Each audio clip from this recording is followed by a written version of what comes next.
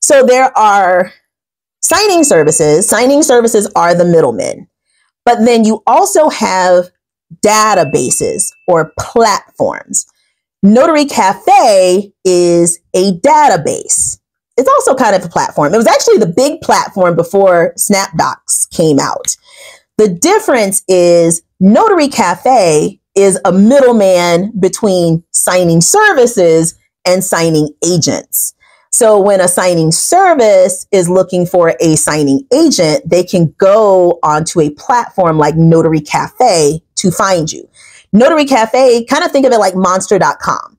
It's a place for signing agents to put their resume, to put their information. And then different companies who need a signing agent can find us through that platform. But that's all that Notary Cafe does.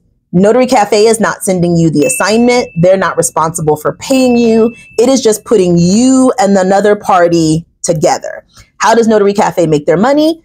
There are free options for signing agents, but then there's also paid options, which gives you more exposure.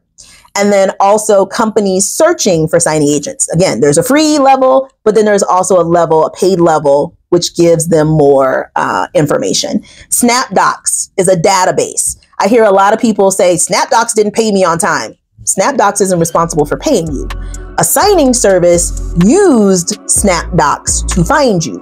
And that signing service is who is responsible for paying you.